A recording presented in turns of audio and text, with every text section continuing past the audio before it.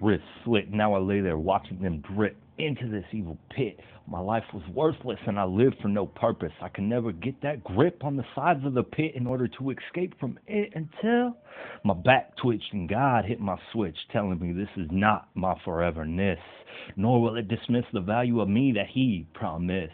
I stumbled through the door with hope like never before, knowing the strength was not of me. I shuffled my feet, continuing to leak from the cuts that went deep and tried to enter me into my eternal sleep, where Satan was gnashing his teeth, waiting for me. But you see, that's not what God planned for me.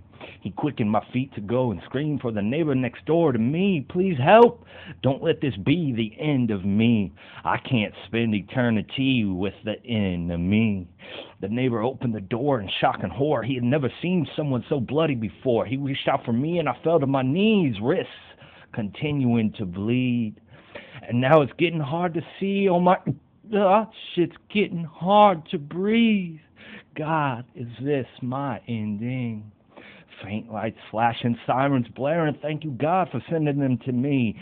Now I start to believe this won't be the end, you see, but only if it was that easy.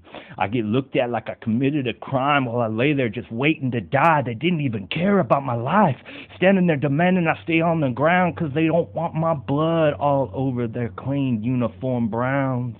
Defeated and scared, I watched them laugh at me with no care. I closed my eyes in utter despair, waiting for my last breath of air. But God's angels arrived there just in time to heal and repair. Now I sit in the ambulance well aware of God's care, even after my error. God's miracles clearly kept me here. My death set for another year. Never again will I go there because I am an heir to my Father's kingdom upstairs, and He forever cares. I now realize I cut myself in vain trying to remove this pain that felt like a permanent stain from Satan and his evil games. But now I can boldly claim our Heavenly Father removed all my stains. It's never worth it. God values you. God loves you more than you can comprehend. He is there until the very end because He is our redemption. Suicide was not my final ride. God first.